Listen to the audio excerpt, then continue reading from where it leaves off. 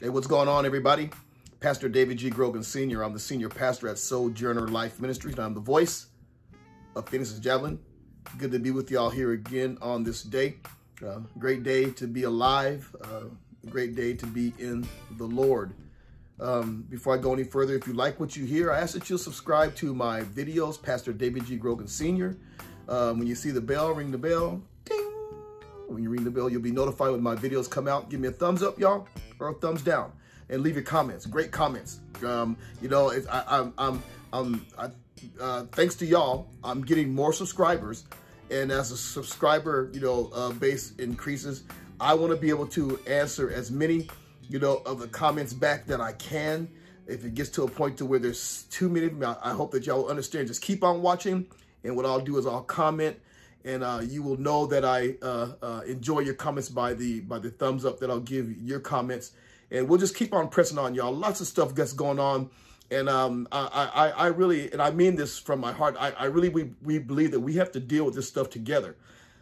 We have to make sure that we are being heard. We have to make sure that we're not overlooking things. We have to make sure that we're not being emotional people, but that we are a people, no matter what the color of our skin is, that we are a people that uses our minds. I like 2 Timothy, the 1st chapter, verse number 7. The word of God says that God has not given us a spirit of fear, but of power, of love, and of a sound mind.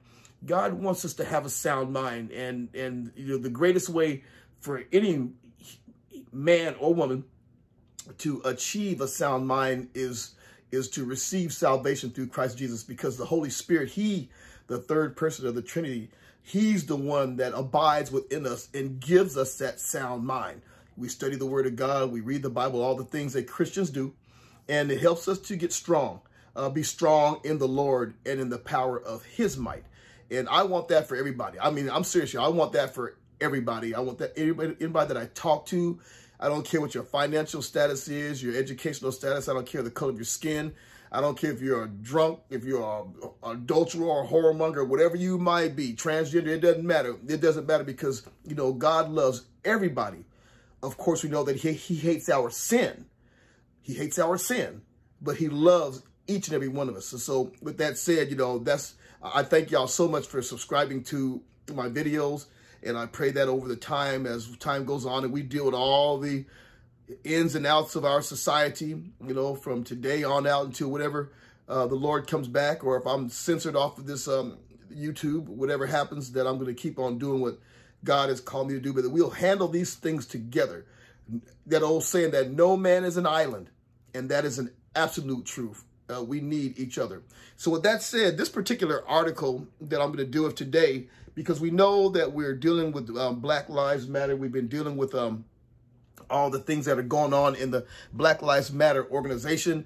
We know that Black Lives Matter is a very vocal organization. Black Lives Matter let President-elect Joe Biden and Vice President-elect Kamala Harris know by no uncertain terms that because they helped them get into office, that they owe them a place pretty much at the table in the White House to help them determine how they're going to do things in this country. Black Lives Matter, being run by, at this particular time, one board of director, Patrisse Cullors, and then, of course, those others that are involved, the other 2 women that helped her found Black Lives Matter. We know all the confusion and all the things that are taking place, y'all, in that organization. We know the infighting that's taking place. We know that the name Black Lives Matter is not a patented or registered trademark. Anybody can use it, and because that's the case, that's why when Hawk Newsom came out and said that he wanted them investigated, the Black Lives Matter, because of all the money as of this date. I'm sure it's probably been more because people keep on giving. I wouldn't give them a dime, but $90 million worth of money that had been gone into the Black Lives Matter organization. And you wonder where that money's going. Where is that money going? And you've watched my videos. I'm not, listen to me. I do things based on, I look at the news, Christian perspective from the news, and then my wife, of course, she lets me know keeps me informed, keeps the articles coming. And I continue to dig and find out what exactly is going on, y'all, in the different, the news, the different articles and the different situations that I handle, for lack of a better term. But this particular one right here, y'all, and I don't know, for those of you that have been paying attention and keeping your eye out on Black Lives Matter, this right here leaves a particularly bad taste in my mouth. It should leave a particularly bad taste in your mouth. Those of you that are Black Lives Matters donators of your money, and you are rallying around behind them, you march with them, you do all the things that they do because of who they profess to be. This particular article, this is from the New York Post. And this from the New York Post, it's dated April the 22nd, 2021, okay, by Elizabeth Rosner and Jorge Fitzgibbon, okay. Black-owned businesses struggling at George Floyd Square plead for help. Once again, the title, Black-owned businesses struggling at George Floyd Square plead for help. And for those of you who, I believe everybody in the United States of America, you have to be living up under a rock if you don't know about George Floyd and about everything that happened and the murder, that fact that he was murdered at the hands of one crooked cop, and a lot has transpired since that point. Black Lives Matter took use that particular murder as an opportunity to put themselves out there, y'all, and get themselves into your psyche and into your pocket. And so now let's read this article and see if we can determine together, once again, what's Black Lives Matter doing. So this is Minneapolis. Black-owned businesses at the intersection where George Floyd was killed by police last year, now known as George Floyd Square, say they are in dire straits. Black merchants near the once thriving corner of 38th Street and Chicago Avenue said police have abandoned the blocked off intersection, creating a dangerous autonomous zone that has seen crime spike and businesses evaporate. The city left me in danger, the owner of Smoke in the Pit restaurant told the Post Thursday. They locked us up on here and left us behind, said the merchant, who asked to be identified only as Alexander W. for fear of reprisals. Now, stop right there. Reprisals from who? Reprisals from the police department?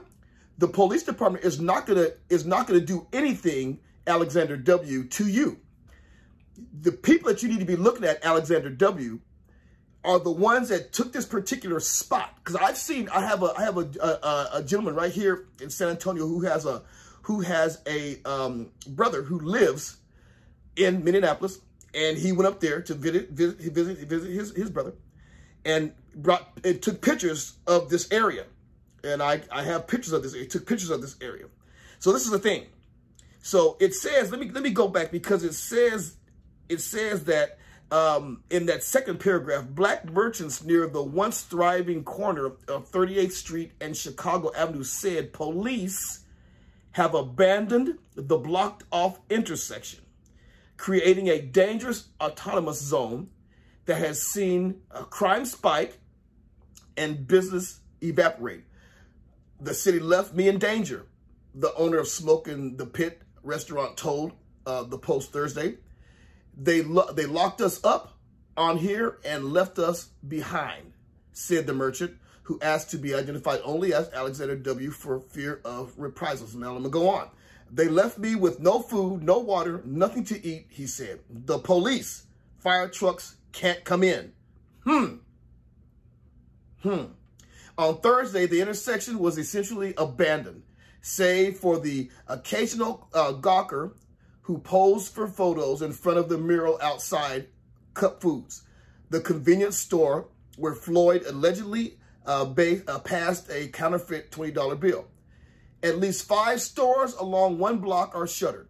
Owners and workers at most of the stores that do remain open were too afraid to comment to the post. Look around. Things are empty, said Richard Roberts, who works at the nearby worldwide outreach of Christ Church. What can we do about it? Now, I'm going to tell you something. And I'm not trying to be ugly, and I'm not trying to be crass. But when Black Lives Matter came in here and they egged y'all on in Minneapolis, made it very clear that this George Floyd needed to do this. And of course, y'all rallied around behind George Floyd and his family. This happened in your community. I don't have no issue with that at all. And you did it was in your spirit. It was a healing process for those of you that are in this community. Okay, so you were allowed to do it. They put these concrete barricades that were put there. They weren't brought in there by station wagons and pickup trucks.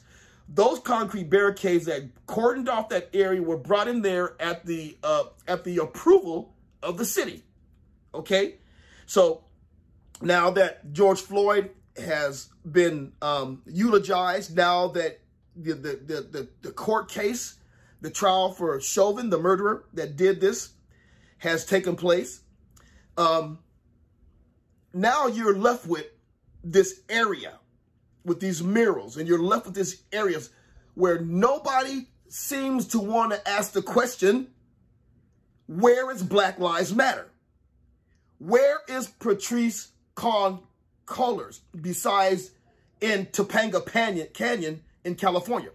Why is she not up there with some of that $90 million, having these barricades moved out of the way, having the streets cleaned? If you want to keep the mural and you want it to be a remembrance of George Floyd, have it done in such a way that it's very well kept. And then at the businesses that were shut down because of all the stuff that took place, how come Black Lives Matter is not going about the business of making sure that all these businesses that are in this area know how they can go about tapping in to some of the funds that Black Lives Matter took up for the purpose of taking care of the black community? Y'all listen to me. This is hypocrisy. This is lies and deception at one of the worst levels I've ever seen. And why do I say that? Because, listen to me, it's because of stuff like this where you have a lot of mad black people, a lot of angry people, some white, yes, I'm sure some brown, but more than ever black, African Americans. No, they want it, listen to me, they want to be called black with a capital B, not with a small b, black with a capital B. So I'm a black person. I'm a Christian first. I'm a black Christian. And so with all this taking place, where is Black Lives Matter, y'all? This is just ridiculous. This, you know, if I was Black Lives Matter, I would be doing everything that I possibly could to make sure that this type of article, this type of media is not going to get out into on the news. And apparently it does, because you know, besides this article right here, I have not heard anything else about what Black Lives Matter plans on doing in this area. So let me read on. Sometimes it's good and sometimes bad, Robert said. It's not stopping violence. The black-owned businesses say they have lost 75% of their business since the Floyd Memorial sprouted up shortly after his death, and have even launched a GoFundMe fundraising page in a desperate bid to stay afloat. Why do they need a GoFundMe page? With Black Lives Matter, this is what they're supposed to be doing, y'all. Listen to me. I had somebody sent a comment, and it was a really good comment. And I had to thank her, this young lady, for the comment that she made, because she used her head. She made it very clear. As the time comes, y'all, when you have to stop being moved along by your emotion, by your rage, your anger, your hatred, your racism. There comes a time you have to use your mind, the mind that God gave you. I tell the kids that are in school, listen to me, use your mind, think, go to school, get your diplomas, go to college. Your mind is not going to break if you use it. The gray matter's not going to come flooding out of your ears if you think about what you're doing first. We are being left with a group of a generation of kids, y'all, that can no longer critically think. They're being told by everybody else how they're supposed to think. They're supposed to be told how they're supposed to hate. They're telling people that about white supremacy and critical race theory and all these kind of things that are no good for them, to the point to where they won't even think about if what they're getting is right. How's that going to affect me? How's that going to affect my future? If I decide to get married down the line, how's that going to affect my children or my grandchildren? How's that going to affect my business, my home? You know, instead, we listen to these people, we put money into them, we follow them around, and then when they abandon you, which is exactly what Black Lives Matter has done here, they abandoned this community, then what do? The exact thing was asked right here. A GoFundMe page in a desperate bid to stay afloat. The merchants feel they have been the sacrificial lambs in the city's response to Floyd's death, according to the fundraising page. In the fight for justice, we must not forget the fight of economic justice of a once thriving community, the page said. We business owners know that the fight for justice doesn't just include justice from the legal system. We must also include justice for business impacted. Absolutely right. And, you know, there's nothing wrong with that. But see, the thing is, you're blaming the wrong people. Y'all, listen to me. In this article, those business owners, you're blaming the wrong people for what happened. Now, the Black Lives Matter want you to defund the police. They want you to be up in arms with the white race. They want you to do all these things. And then when it comes down to the help that they need, you're abandoned. Black Lives Matter have abandoned this community. Okay, so the city barricaded the intersection to allow for the Floyd Memorial to be erected. Phil Cullors, a member of the group that oversees the memorial, said the merchants' complaints are part of a false narrative. Listen to this. Now, you talk about some infighting. Phil Cullors, K-H-A-L-A-R, a member of the group that oversees the memorial, said the merchants' complaints are part of a false narrative. It's not like we are telling delivery drivers or customers not to come in, he said. This area has always been violent. Okay, earlier in the article, it said that the area used to be a thriving area. So you can't have it both ways, y'all. Was it thriving or has it always been violent? Cullors said Bloods gang members keep us safe in their own way. And you would have that over the police. Well, listen to me. You get what you pay for, because the Bloods and the Crips and these gangs that I know of from Southern California, the only way they're keeping you equipped, they're going to extort money from you. And if they decide that they want something from you and you don't give it to them, they're going to attack you. Listen to me. Y'all, these are not even wolves in sheep clothing. These are just outright ravening wolves. The Bloods, the Crips, and all of these gangs and this group that, listen, they're dependent on the Bloods to keep them safe. Oh my goodness, safe from who? Listen to me. Who are the Bloods keeping them safe from? The only thing that the Bloods is keeping them safe from are other gangs. The Bloods are not going to keep them safe from the police. The Bloods are not going to keep them safe from the city council and the ones that can really help. The Bloods are not even going to keep them safe from Black Lives Matter. Well, they don't have to worry about that because Black Lives Matter is nowhere to be found anyway.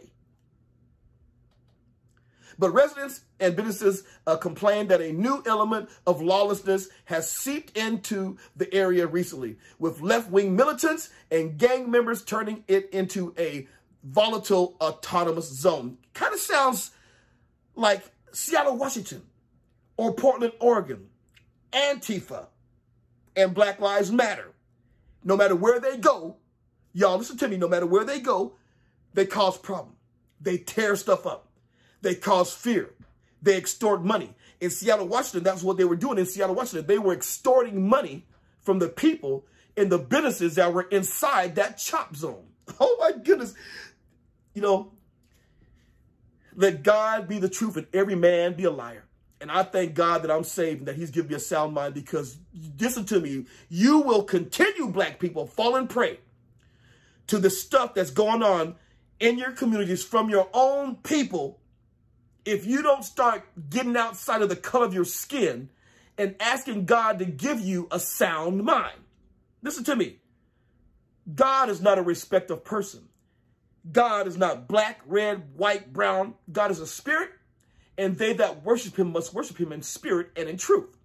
So when you have and you understand who God truly is, you look outside of the color of your skin, because inside of your skin, like inside of the white man's skin and the red man's skin and the brown man's skin, beats a red heart, blood, bones, tissue, muscle, veins, a brain that's the same color as yours. But you are so stuck on your skin that you will allow your own people, because of their treachery, to have you doing things that you should not be doing. It's time for you to wake up. It's time for you to wake up. Oh my goodness, come on. Police said last month they would retake the intersection and restore safety, but gave no timeline. The Star Tribune reported at the time. And it has yet to happen. Even after a jury on Tuesday convicted ex-Minneapolis cop Derek Chauvin of murder and manslaughter charges in George Floyd's death. Goes on to say business is bad. An employee of Giant Express laundromat said at the square, "No one absolutely knows who runs this," he said. "It's like a union." Now I want you to keep that in mind, because I'm getting ready to do a video on unions. So keep this in mind. It's like a union. One person is selected as a leader 1 week, and if they're not fit, they get thrown out. The black and white community now made this a hangout place to come and grieve, he added. There should be a memorial, but something has to be done. And that is the end of the article. Great article. And listen to me, y'all. I don't want you to take me wrong now. Let me take off my visual accumulators. I'm not balking at this. I'm not glad that this is happening. But things like this, y'all, they have to happen. Things like this have to be seen. They have to take place, because hopefully, and as far as I'm concerned, prayerfully, this will be the thing that will cause people to reevaluate what they're doing. Reevaluate who you are putting over your life. Reevaluate your thought process. Think about the fact that things just aren't going right. Listen to me. Everything that happens comes with a spirit. That's why in the Holy Scripture, the Bible, Ephesians, the 6th chapter, verse number 12, it states, "For we wrestle not against flesh and blood, but against principalities, against powers, against the rulers of the darkness of this world, against spiritual wickedness in high places." Listen to me. I said it before to y'all in one of my other videos. The very same person that you're looking at with hatred, or that's looking at you with hatred, you and that person could be the closest of friends, the dearest of friends. You and that person could be so close together, and no matter what the color of your skin is, because it's not the color of the skin, y'all. It's the spirit that abides in the body. It's the spirit that moves that moves that soul. It's the spirit. If it's wickedness in your heart, in your mind, I don't care what the color of your skin is, you're going to be wicked and you're going to be mean. If there's love and compassion, then you'll be loving and compassionate. This thing has to happen. Things like this have to happen, because if they don't happen, then people are not going to come to an understanding, y'all, that we need to deal with this on a different level. If you keep on looking at these community organizers, if you keep on doing that and looking at the Democratic party or the Republican Party, and there's good and bad on both sides. But if you keep looking at these things and you keep looking past Jesus the Christ, you are never going to find what you're looking for. Never. You need to look to the hill from which cometh your help. Whether you believe, listen to me, for those of you that don't believe in God, you don't believe in Jesus Christ, you don't believe in the Holy Spirit, Disregard what I'm telling you. But for those of you that are wondering, for those of you that are believers or profess to believers, you need to reevaluate what you have done. When you voted in this administration, when you gave to Black Lives Matter, when you rallied around behind defund the police and all the things that the devil wants you to do. He's a trickster. He's the master liar. He's the father of lies and the Lord of the flies. Listen to me. I'm almost done. So this article is great. This area down there in Minneapolis, Minnesota, where is Black Lives Matter? $90 million is enough money to have the barricades removed. It's enough money to get the stores open back up. It's enough money to help the people out there get financial loans. And if these women that are graduates in their different categories, and these leaders and these founders of the Black Lives Matter, surely there's enough educational prowess in them to help the people in that area get things together. And then if y'all would just do right by God, which will cause you to do right by the police. And then if the police are held accountable when they do the wrong thing, only the wrong thing, but if you will allow the police department, these are great men and women. I enjoy the first responders. I spend time talking with them. I've worked with them extensively. These are great men and women.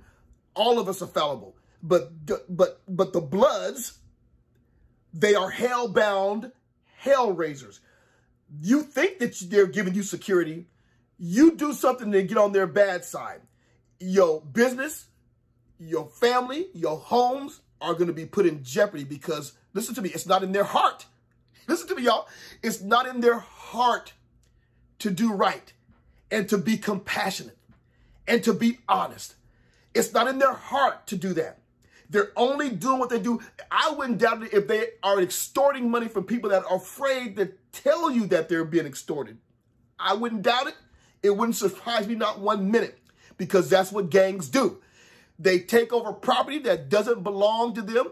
Gang wars in these areas, they take place. Not a one of those gang members out there, unless they happen to be in the hierarchy and they really do own turf, they really do own property. They don't own nothing. They fight over property that doesn't belong to them. They offer security, Lord. They offer security so that you will pay them. They extort money from you to keep their businesses open, so you can feel like you're secure but you're only being secure from the other gangs. Listen to me, y'all. I'm almost done. This whole situation in this area down there around this George Floyd Memorial is tragic. It is tragic, and it should not be taking place. So this is the thing. What will you do? Will you step back? Will you regroup? Will you rethink what you've been doing? Will you start asking the questions that you need to be asking? Will you stop being so doggone emotional and start having some sound mind process in what you're doing? The leaders in the community, the pastors, the preachers, will y'all stop being, will you stop being community organizers and start preaching and teaching the gospel of Jesus Christ and him crucified and resurrected and sit on the right hand of the throne of God, making intercession for humanity? Will you as leaders in the church start doing that and stop trying to trying to split your time between doing that and being community organizers? Will the politicians hold people accountable? Hold themselves accountable? Because I'm telling you something, y'all, this that's happening in that area in Minneapolis is tragic. And it's going to remain tragic until people start thinking about what they're doing. It's going to remain tragic. Okay? So listen, if you're not saved, receive Jesus Christ as your Lord and Savior today, because your tomorrow is not promised to you. The word of God says, if you profess with your mouth and believe in your heart that Jesus Christ died on the cross for your sins and rose on the third day with all power, you shall be saved, because you make the profession with your mouth and you believe with your heart unto righteousness. And the word of God says, whoever calls upon the name of the Lord shall be saved. If you're a sinner, if you're in the church and you're backslidden, and you're sinning, the word of God says, if you confess your sins, that God is faithful and just to forgive you of your sins and cleanse you of all unrighteousness. He will restore you, if you're in the church, to his righteousness.